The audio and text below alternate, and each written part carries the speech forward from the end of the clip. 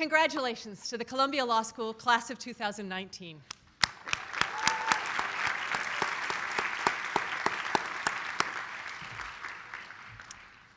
As you sit today at the center of Columbia's campus, you are surrounded, quite literally, by concentric rings of friendship, love, community, and opportunity.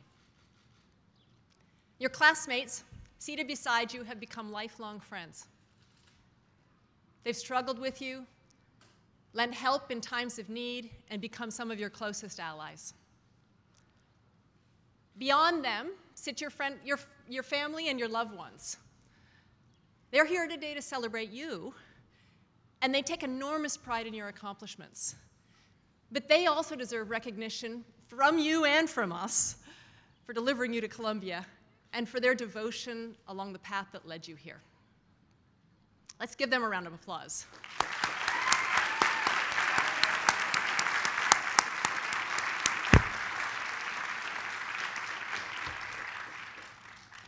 Beyond them lies a stunning campus of this great university.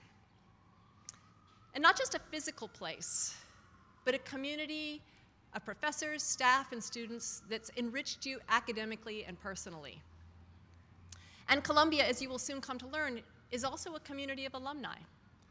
Today we are joined by members of the class of 1969 who are here to celebrate the 50th anniversary of their graduation from Columbia Law School.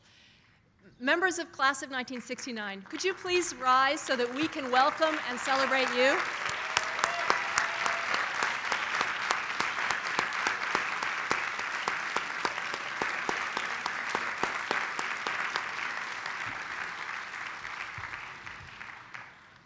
And finally, beyond the gates of Columbia lies a great city, a place of astounding opportunity. By now, every one of you is a New Yorker, endowed with limitless possibility. So as we gather here today and celebrate your graduation and the start of a new phase of your lives, cherish the friendships you've built here.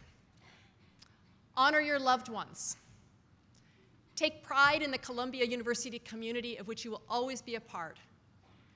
And draw inspiration from your time in this incomparable city. So great friends, great family, great institution, great city. That's a lot of greats. And in many ways, our world is consumed with the idea of greatness on an even broader scale. We idolize business leaders who can turn startups into billion-dollar unicorns. We venerate athletes whose prowess makes them the fastest, strongest, and best among contenders. We love rankings, well, most of us do, of schools, law firms, cities, even as we know that they can only tell us so much. We obsess over the daily musings of so-called influencers who festoon our social media feeds with tips about beauty, style, and happiness. The concept of greatness, it seems, is a shared value of our time, transcending identity, geography, religion, politics. Now, you may be wondering where I'm heading with this. Surely I'm not about to throw shade on the pursuit of greatness and excellence, am I? That wouldn't be so great, would it? But in fact, I am just going to throw a little bit of shade. And here's why. If we slavishly fetishize greatness above all else, we walk into a trap of false binaries. We risk adopting a mindset whereby anything short of winning is, by definition, losing. If we aren't successful, we fail. If we aren't the best, we're the worst. If we aren't praised, we're blameworthy.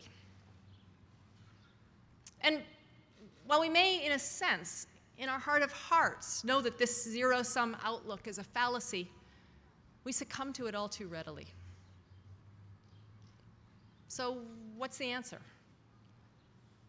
That we all strive for mediocrity Of course not.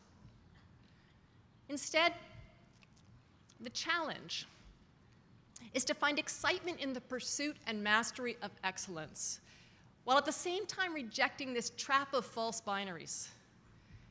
It's one of the most important things you can learn.